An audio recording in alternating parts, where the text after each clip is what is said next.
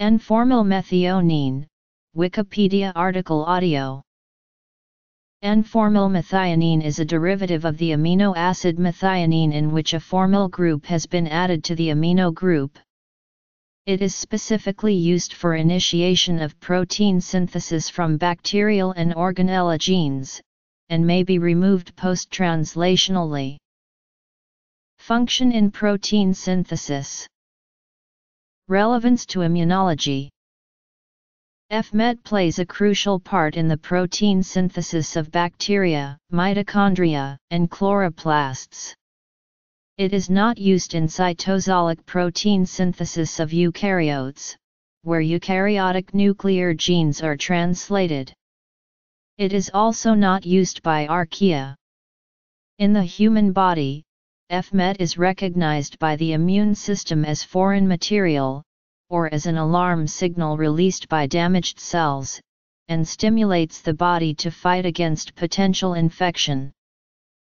FMET is a starting residue in the synthesis of proteins in bacteria, and, consequently, is located at the N-terminus of the growing polypeptide. FMET is delivered to the ribosome, mRNA complex by a specialized tRNA which has a 3-UAC5 anticodon that is capable of binding with the 5-OG3 start codon located on the mRNA. FMET is thus coded by the same codon as methionine, however, OG is also the translation initiation codon. When the codon is used for initiation, FMET is used instead of methionine, thereby forming the first amino acid as the peptide chain is synthesized. When the same codon appears later in the mRNA, normal methionine is used. Many organisms use variations of this basic mechanism. The addition of the formyl group to methionine is catalyzed by the enzyme methionyltrinorformyltransferase. This modification is done after methionine has been loaded onto tRNA FMET by aminoacyltrinase synthetase. Methionine itself can be loaded either onto tRNA FMET or tRNA MET. However, transformylase will catalyze the addition of the formyl group to methionine only if methionine has been loaded onto tRNA FMET, not onto tRNA MET. The N-terminal FMET is removed from majority of proteins, both host and recombinant, by a sequence of two enzymatic reactions. First, peptide deformylase deformylates it, converting the residue back to a normal methionine. Then methionine aminopeptidase removes the residue from the chain.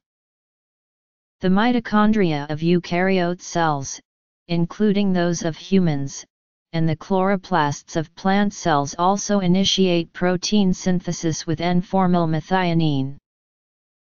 Because FMET is present in proteins made by bacteria but not in those made by eukaryotes, the immune system might use it to help distinguish self from non-self. Polymorphonuclear cells can bind proteins starting with FMET, and use them to initiate the attraction of circulating blood leukocytes and then stimulate microbicidal activities such as phagocytosis. Since FMET is present in proteins made by mitochondria and chloroplasts, more recent theories do not see it as a molecule that the immune system can use to distinguish self from non-self. Instead, FMET-containing oligopeptides and proteins appear to be released by the mitochondria of damaged tissues as well as by damaged bacteria, and can thus qualify as an alarm signal, as discussed in the danger model of immunity. The prototypical FMET-containing oligopeptide is N-formylmethionine lysylphenylalanine, which activates leukocytes and other cell types by binding with these cells' formylpeptide receptor 1 and formylpeptide receptor 2G protein-coupled receptors. Acting through these receptors, the FMET-containing oligopeptides and proteins are part of the innate immune system, they function to initiate acute inflammation responses but under other conditions function to inhibit and resolve these responses. Fmid-containing oligopeptides and proteins also function in other physiological and pathological responses.